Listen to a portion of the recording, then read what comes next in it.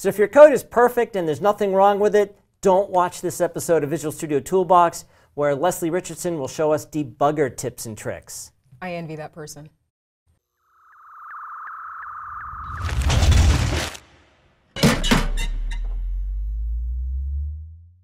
Hi, welcome to Visual Studio Toolbox. I'm your host, Robert Green, and joining me today is Leslie Richardson. Hey, Leslie. Hi. Thanks for coming on the show. Thanks for having me. Leslie is a PM in Visual Studio land, and Sure am. we're going to talk about debugging tips and tricks. Yes, we are. So there's obviously a lot to cover in the debugging space that sadly a lot of people don't know about. You can spend countless hours debugging that one bug and going through the most tedious steps possible when at the end of the day you just want to get back to writing code, right? Yeah. Yeah, so hopefully some of these tips that I show you will help you out in the long run. Cool. And a lot of these have been in the product for a while. Some are new to 2019. Yep. So if you can remember to, when there's something that's brand new in 2019, let's call that out. Okay. And otherwise, this is just stuff in Visual Studio. Awesome. Yeah, definitely. So I'm going to be focusing more on the .NET space today, but a lot of these features overlap into C++ as well. So I'm in Visual Studio 2019 right now, and I'm using an ASP.NET Core application. And because I love to read so much, this is an app that randomly gives me a list of books that I can choose to read and add to my shelf, or reject, and they won't be added to my shelf. Okay. So this app also has a lot of problems with it, so hopefully we can use some of the debugging tools available to us in order to figure them out. Cool. All right, so first up, I have a breakpoint already set in this book manager constructor here, and this happens pretty early on in my program's execution, where it takes in a JSON file containing a bunch of different book-related information, converts each piece of that into a book object, and then stores each of those in a list. So I'm at the start of my my function here, but I actually want to navigate to the bottom here instead. So normally that would be when I start spamming F10 or step over in order to get down there, but that can be kind of tiresome, especially because I have this for loop right in the middle, so that can take a lot of time and that's not very productive of me. So the other option, of course, is to just set a breakpoint at the end and then hit F5, but then if I do that, I have to remember to delete the breakpoint afterward. Right, because the next time you run the app and you get up and go for coffee or something, you come back, it's sitting on that breakpoint you forgot to remove. It's like, oh, Yes. okay. It's like I thought it was going to run without me while I get my coffee, but nope. So and another alternative is something called run to click, which I can perform by hovering over the line I want to navigate to next. And when I do that, you'll notice there's this little green glyph icon that shows up. And I can click on that, and it'll run all of my code up to that particular line. Easier than going down there, right-clicking, and then finding run to, or set next statement, or whatever it was. This is just quicker. Exactly. And yeah, it's kind of like having a remote control for your code and being able to fast forward to where you want to go. Yeah, so from there, the reason why I went to go to the end of this function is because I wanted to hone in on that book list, which stores 100 different books, because I want to quickly inspect each one. And when I hover over it, I get a data tip. But one of my problems that I have with data tips from time to time is that the moment I hover away from it, it disappears. So if I want to keep it for a while longer, what I can do instead is pin it. And when I pin it, this data tip will stick around for as long as I decide to leave it until I ultimately close it. And you can drag that to a second monitor? Yeah, Is that true?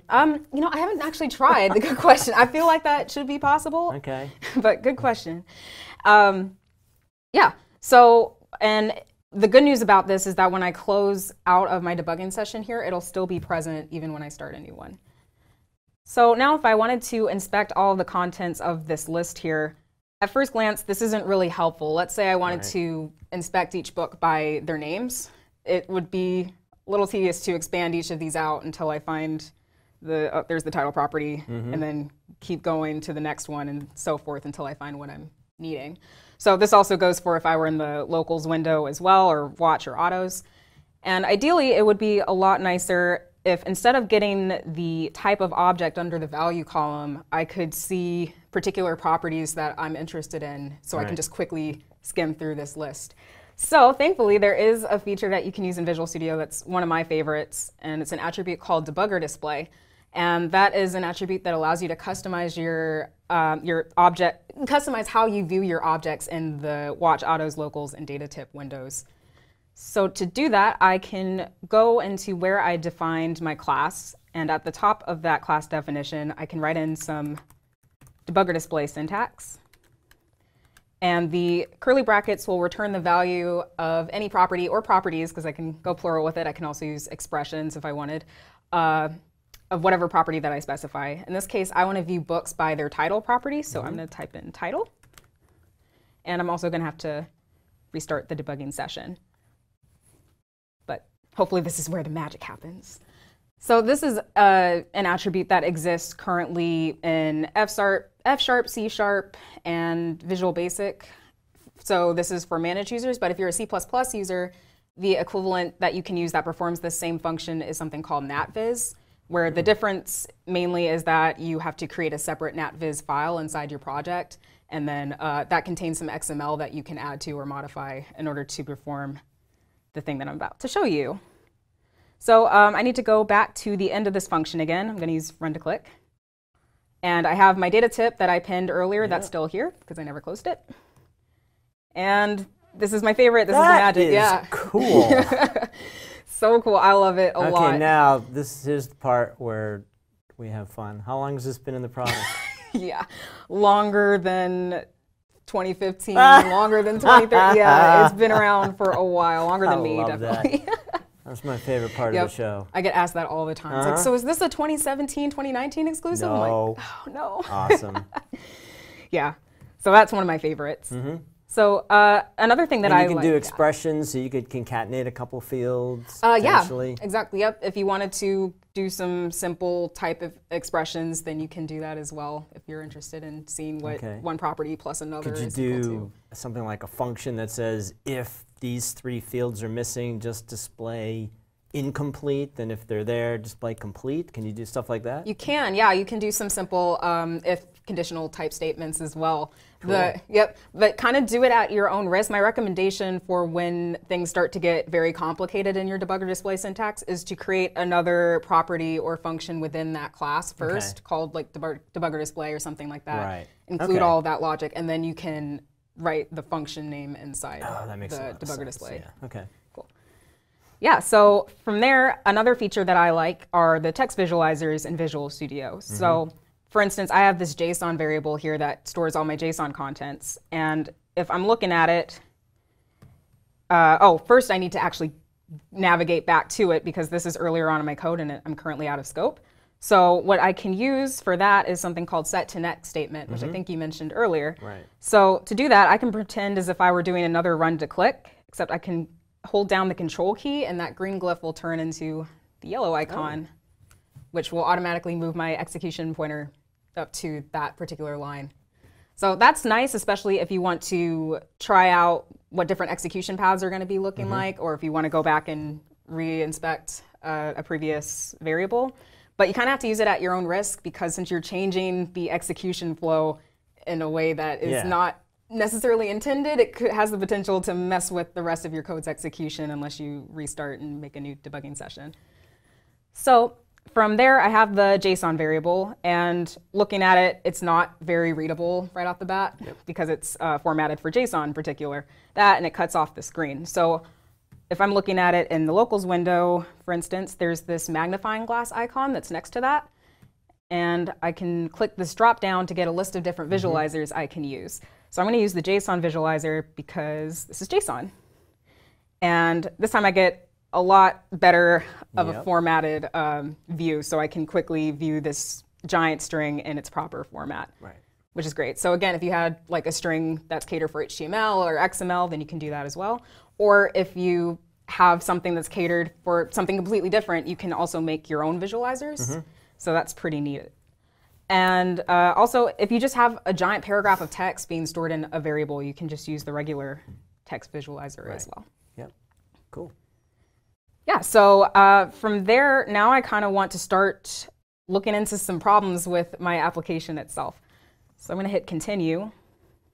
And so this is the general application. And again, I can go to this rate books page where it'll randomly give me a list of books that I can read to add to my shelf or not read, and they won't be added. So in my case, I just want to read everything. So I'm going to add 100 books. Yep, I'm going to read all 100 of them.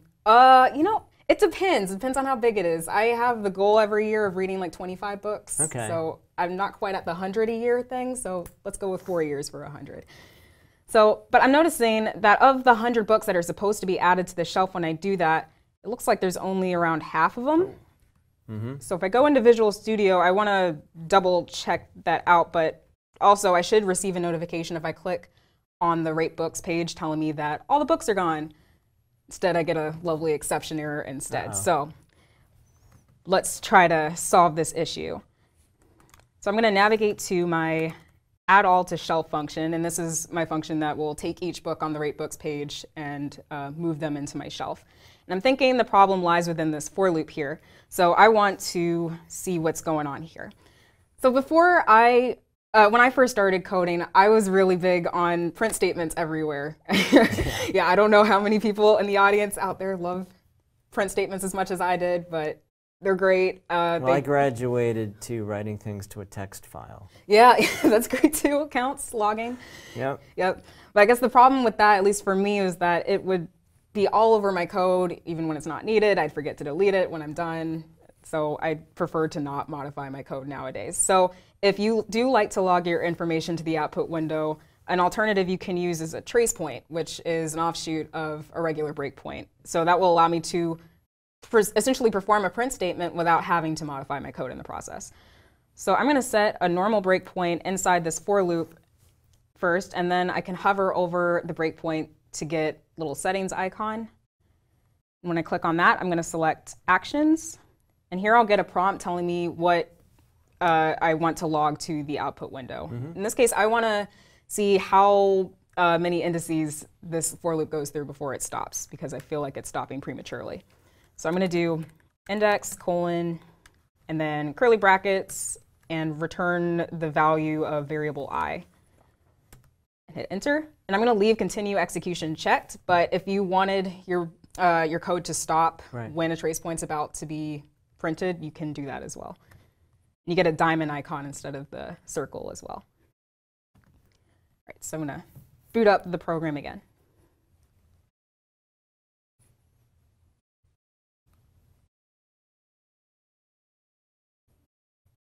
I guess that would come in handy if you wanted to watch the progress of something. Like I was working on some code yesterday that goes through, looks in GitHub repositories, and it loops through a large number of them. And on some of them, there was an exception, and I just wanted to know which ones threw the exception, without watching this program go that could take hours. Exactly. So I wrote it to a file, which worked, but it seemed like this way I could just write that information out to the console window, and then I don't have this saving to a file in my code, which I could accidentally release to production, and then it would blow up because someone didn't have the directory that this is writing to, right? See, that's what the big risk to modifying the code to do debugging. Exactly. Is you leave that stuff in there. Yeah, because like, I'm pretty sure I've done a demo in school at one point where I left some arbitrary console.log something or other. And I always like write weird quotes in it when I'm frustrated and trying to debug. So it had said like a random ugh right in the middle of the demo. Or what idiot wrote this code? How come this doesn't work? Yes. Yeah, so from here, I'm going to perform that same add all books to my shelf option. And this time, I should see some print statements to go with it. All right, so going back into VS, I can go to the output window and scroll up a little bit. And here you'll notice that there's a bunch of related print statements going back with the trace point that I created. So this is one way to check out your trace points, but also the problem with this is that these can easily get buried in the sea of stuff in the output window. So the other place where you can check them out that I like is in the diagnostics tools window. This is a window that I have a bad habit of closing usually when I'm debugging, but one of the perks of keeping it open is this, because you can filter out events that you see. I have a bad habit of leaving it open and watching the pretty pictures. Yeah, that's true too. I do love the CPU graphs. Yeah, but then, what are you doing with that? Right. But it makes you look official when somebody's walking past. It's like, what is that person doing? Although I did use it in this application I was working on to tell if there was a problem, because the exceptions, and there's like 10 exceptions that just happen. But then when I noticed that there were 20,000 exceptions or 50 or 150,000 exceptions, that was my clue, because the way this code works, if it hits an exception, it just sits in a loop because it's assuming that it just needs to keep trying. Exactly. And then when I got to 400,000 exceptions, that was my clue that, oh, hold on a second. It's like, well, okay, maybe I should do something. Yeah. Yeah, so you can view your trace points here as well, which might make things a little easier too. So from there, I'm noticing that my index value I only goes up to 49 when it should go up to 99. So at this point, I just want to step through like that last iteration of my for loop just to see what's going on with each piece of it. So I'm going to go back to where I set this trace point. And now the new problem is I want to go through this for loop, but I don't want to start from the very beginning of it, like from when I is equal to 0, because I'll be there for days and chances are I'm not going to pay attention, and I'm going to skip when I equals 49, and then I have to rinse and repeat. So I can use a conditional breakpoint instead, which will allow me to halt my code only under a specific scenario that I give it. So where I set the trace point, I'm going to go back to settings, and I'm going to uncheck actions because I'm done with this trace point, and check conditions. And from there, I want my code to halt when I is equal to 49. Hit enter and close out. And the conditional breakpoint's been created based off of this little plus icon inside the standard icon. And I'm going to have to restart again.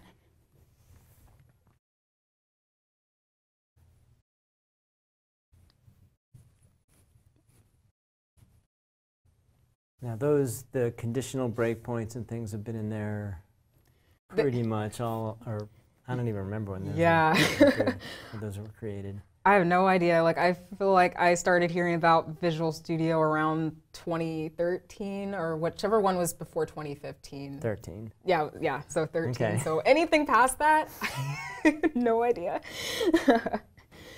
Cool. So again, performing that same add all books to my shelf action.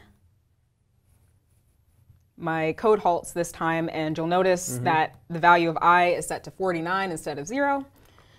So from there, if I step through this for loop, I'm noticing that I used my neutralBooks.count here as my loop condition, and at the same time, a book is being removed from neutralBooks at the end of each iteration, which is causing the count to decrease at the start of each new iteration. Yeah. So I think I found the problem here. So I'm going to stop debugging, and we're going to comment out this line, and then just clear all the books at the very end of the function instead. Okay. And that should solve the issue. Get rid of that.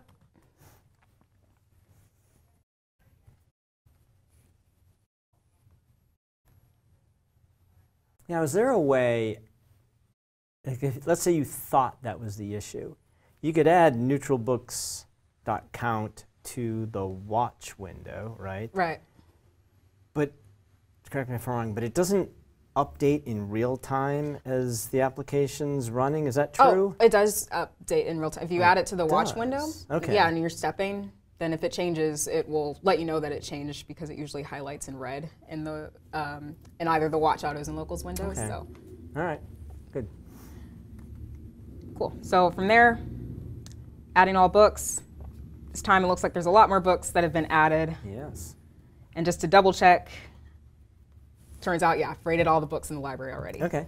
So that was conditional breakpoints and trace points, two awesome alternatives to regular breakpoints that you can use in your everyday debugging environment. Cool. So I think what we'll do is stop here and call this part 1. Awesome. And then next week we'll do part 2 and see more debugging tips. People want to learn more about that. You wrote a blog post on this, right? I did. People can check out at aka.ms/debugger display. Yep, it goes through a lot more of the different scenarios that you can use with it, and you can go check it out for more examples. And we will see you next time on Visual Studio Toolbox.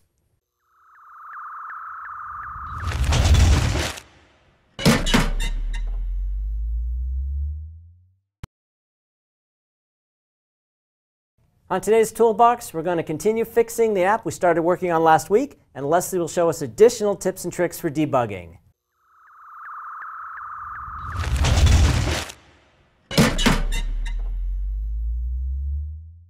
Hi, welcome to Visual Studio Toolbox. I'm your host, Robert Green, and joining me today for part 2 of our debugger tips and tricks is Leslie Richardson. Hey there. Hey, Leslie. Hi. Welcome back. Thank you haven't you. changed a bit since we recorded the last episode. I know. It was almost like it happened like 5 minutes ago. Almost. Yeah. So refresh our memories. What did we see in part 1? Yeah, so in part 1, we talked about a lot of different things, from run to click, set to next statement, text visualizers, debugger display, which is my personal favorite, and of course conditional breakpoints, trace points, and the list goes on. Cool. And so what are we going to see today? So today we're going to see a lot of different things, including some of the new 2019 features like search for the watch window, manage data breakpoints, and then other little things peppered throughout in the watch window, such as return value, keywords, and format specifiers. All right, cool. Goes on. All right, we're using the same app. Yes. Which, in spite of the fact that we spent all last week fixing it, still isn't 100% correct. Yeah. Still many, many problems. We like to mimic the real world on this show. Right? Fair enough. Yeah, so again, as a refresher, this is the same app as in part 1, but it's an app that will randomly give me a list of books that I can choose to read and add to my shelf, or I can choose not to read it and it won't be added to my shelf. So there's several more bugs that we didn't fix last week or throughout the week either, so they're still here. So let's investigate those. So I'm going to add a book, in this case, this book called Middlemarch, to my shelf. And when I click on it, one of the problems I've been experiencing revolves around this string here that says that I've read the book one time. Already? So, wow. Yeah, already. I know. Well, I haven't even heard of this book. That'd be an easy way to get through your 100 books done. Exactly. If you just click it and mark it as read. Right? Yeah, just say I already read it. And then I'm going to predict that that date is an issue. Yep, that date is also an issue. Looking ahead. Lots of problems going on here. Okay. Yep, so what's supposed to happen is when I select I finished this book, this value should increment by 1. And it's already saying I read one time, which is ominous in and of itself. So if I say that I finished this book, it should jump from 1 to 2. But if I do it in this case, it's jumped from 1 to 4. Oh. So either I subconsciously read this book 3 more times in the last 30 seconds, or there's something going on in Visual Studio in my code. So. Oh, and then the date changed. Yeah. To be correct. Right. So let's see if we can fix that problem of reading it 3 additional times out of nowhere. Okay. So I'm going to set a breakpoint at the start of my index function here, and that will hit when I go back to my shelf page. And from there, I want to hone in on that specific book, which was called Middlemarch. I can't even remember the title, and I've read it 3 times, apparently.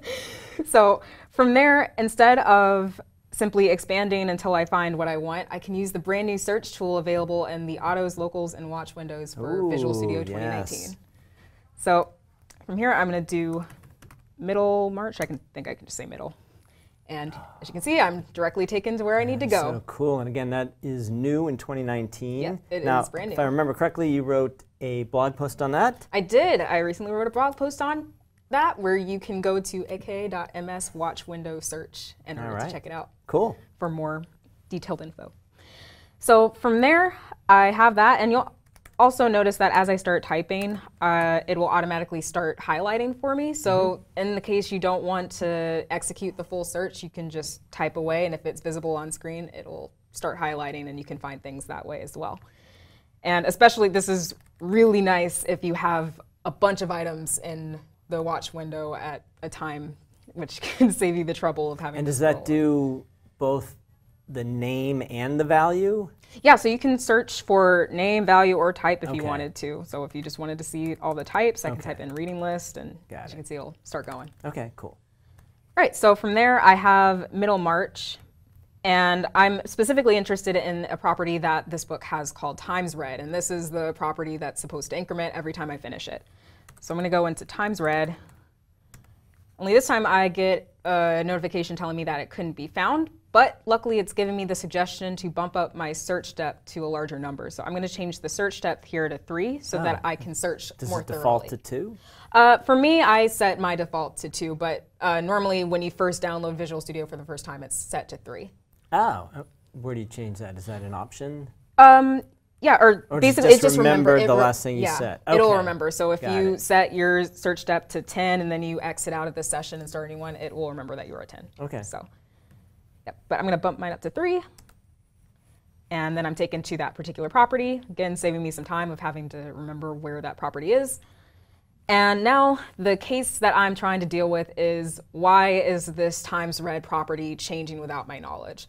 And normally this is when I might have to play some trial and error and try to narrow down on where it could possibly be coming from, but I ultimately don't know where that location could be. So I can use something called a data breakpoint, which has existed in C++ for a while, but is brand new to managed code users in .NET Core 3.0 in 2019.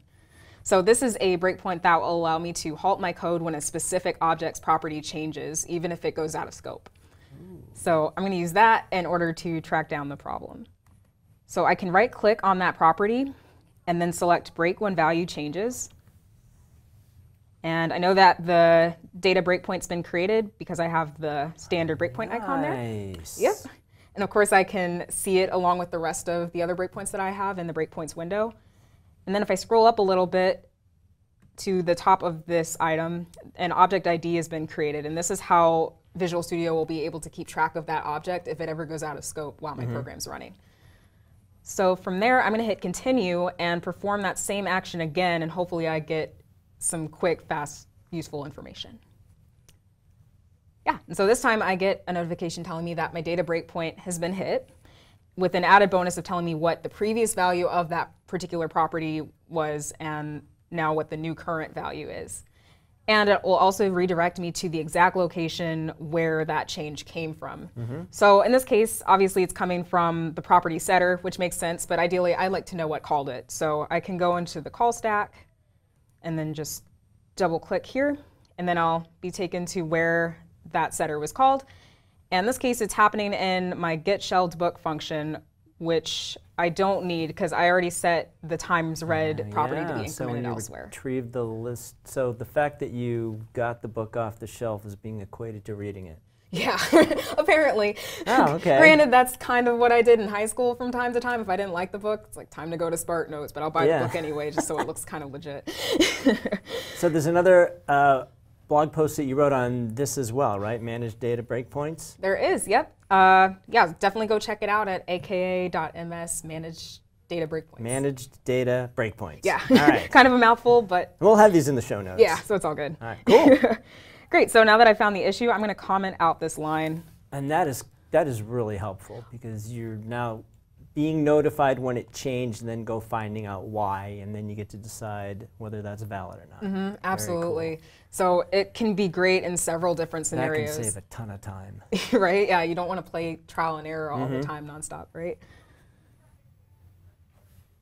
So this is currently a .NET Core 3.0 exclusive feature at the moment, though. So yeah, you're going to need to get 3.0 and play around with that if you want to check these out in managed code land. Is it scheduled to make it into framework, or is that TBD? TBD. Okay. We've gotten a lot of feedback about that, so it has not been forgotten. We are acknowledging that and going from there. Cool. So going back and performing that same action, in this case I'm going to read some other book I've never heard of called Mrs. Dalloway. But this time, correctly, it tells me I haven't read it yet, so that's a good sign. And if I say I finished the book and go back to it, it's increased from 0 to 1.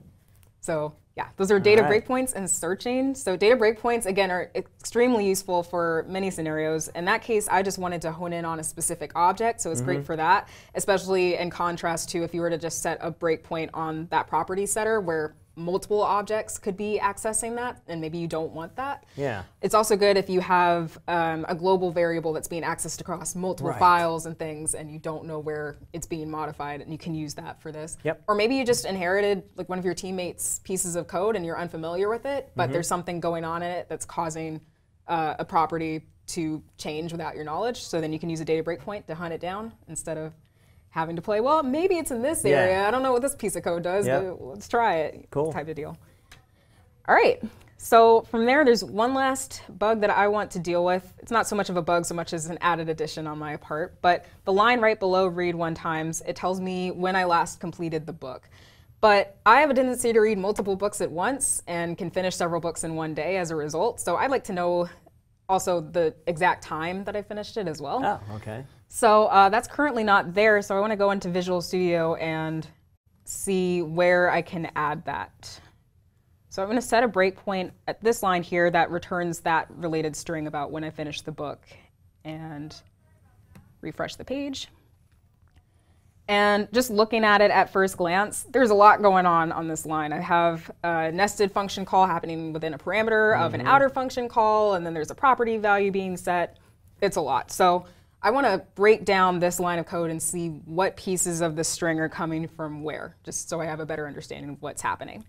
So the first thing I want to look into is the person.toString function. But as it stands now, if I were to try to use step into or step over or any of those, there's not really a way to get into that nested function from there. So I can use step into specific in order to choose which of these function calls I want to go to first. Is that new in 2019? No, this has been around. Yeah, this is not a 20 yet. This is an old one. Awesome. Yep, so it's been around for a while. So I can right-click this line, and I can go to step into specific, and I'll get a drop-down with all the different places I can go to. You know what? We need to add a feature to Visual Studio where when you hover over something, it will tell you when it first appeared. Right? That would be amazing if there's an extension for that. Yeah. Or it's like a Visual Studio History extension. It'll tell you when it came out. Yeah. So. Just for fun. Yep. So you can pull your hair out wondering, how did I not know about that? Seriously? And you can lord it over your friends. Right? Oh man, yeah. So from there, I can select person.toString, and just as if I were to use the regular step into, it'll take me into that function. Yep, so super great. So this one's pretty straightforward. It's just returning the value of the parameter that I gave it, in which case it was just my name. So I'm going to step through it and then step out. Then I'm back to this line again. So from there, now I want to look into the finish toString method here. So again, using step to specific, I'm going to select that one. And here I'll be taken to the finish toString method. And I have even more stuff going on here. I have some string concatenation going on. So first, I just like to see what is the exact return value with this method. But normally in order to do that, because it's not currently set to a variable, at first I would think, oh great, now I gotta stop debugging and then set it to an arbitrary variable and then look in the watch window or something what that variable could be. But another way that you can look at this return value without having to stop debugging and do all that is to step to the end of that function. And you'll notice that in the locals as well as the autos window, there is a line that has the return keyword on it, and that will tell you exactly what's being returned by that function. So that happens by default, so you don't have to do any other additional legwork in order to see the results of something that's not set to a particular variable. And another way that you can do this is also in the watch window. So I'm going to add $sign and then return value. And then I get that same result. Okay, cool. So the added bonus about being able to do that in the watch window is that I can also add format specifiers to it, which are things that allow me to temporarily view the contents of the watch window in a different light. So if I wanted to remove the quotes around the string, for instance, because they're kind of redundant at this point, I can add a comma to the item that I have here, and I'll get this drop down, which is new to 2019, with a list of different format specifiers I can use. So instead of having to memorize the giant table that's that you'd have to look up online, it'll give me some options right off the bat. So I'm going to select NQ, which stands for string with no quotes. Hit enter, and that will. And that's just in the watch window. You're not actually touching the running code, right? Correct. Okay. Yep. I'm not fiddling with the code itself at all. All right. Yeah. So great. From there, I now want to step into yet another function. I have this finished book string here, but again, I am now out of scope because I've reached the end of the function, so I need to get back to it. And I'm going to use set to next statement again. And there's several ways you can use set to next statement. I can actually drag the execution arrow up if I wanted to instead of holding down the control key like I did previously.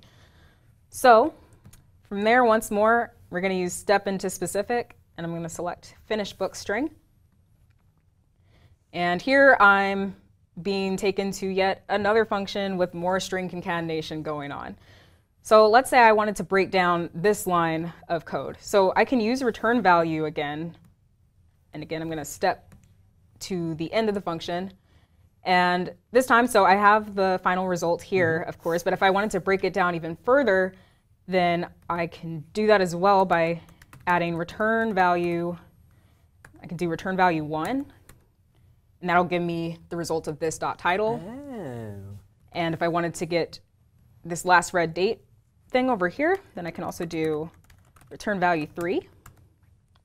And that will give me the value of this too. Interesting. And this also goes for if you're looking in the locals and autos windows, it will show you the same pieces. So what would you do that rather than just, if you hovered over this dot title, it shows you that information, right? Mm-hmm. And if you hovered over to short date string, it shows you that. Yep. You can also add those to the watch window. So when would you, what's the value of being able to specify return value 1, return value 3? You know, it's just another kind of variation to be able to look at what's being returned. On top of that, if you're doing it in the watch window, you can mess around with, again, the format specifiers and stuff, and just kind of keep everything grouped together. If you're, I like to say organized, so I'd prefer to just have all the return values stuff grouped together. Cool. Yeah, so. All right, and from there, I have found where I can add my time-related scenario, because I have this toShortDate string function here that I don't need in order to show the full time and the date. Right. All right, and from there, I'm going to continue running my code. That is known as edit and continue. That is edit and continue. That's, yeah, that's some magic that sometimes it works, sometimes it doesn't. Yes. And this is a scenario where it should work, because if I refresh this page. I remember when that was introduced. Right? That was amazing. When was it introduced? Because I think it was 2015. If I told you that I knew the date, then I'd have to admit how old I am. A while ago. Great. Yep, so we are making... I'm old enough to remember when that was introduced the first time. Cool. Awesome. Yep, so it's a nifty tool when it works. We're making improvements on it as we speak, however. Cool. So yeah, from there I just refreshed the page, and as you can see, I now have the time. And that was return value, step into specific, format specifiers. Excellent. And then you know, set to next statement made a reprise as well. So. Cool. So now the app is perfect. Yeah, now it's absolutely perfect. There's nothing wrong with it. I'm never going to have any trouble with it ever again. Cool. So over the course of these two parts, we've obviously seen some things that we knew were in there, learned a lot. I saw a number of things I didn't know were in there, including some things that have been in there for a while. So this has been great. Thanks so much. Awesome. Thanks for having me yet again. Hope you guys enjoyed that, and we will see you next time on Visual Studio Toolbox.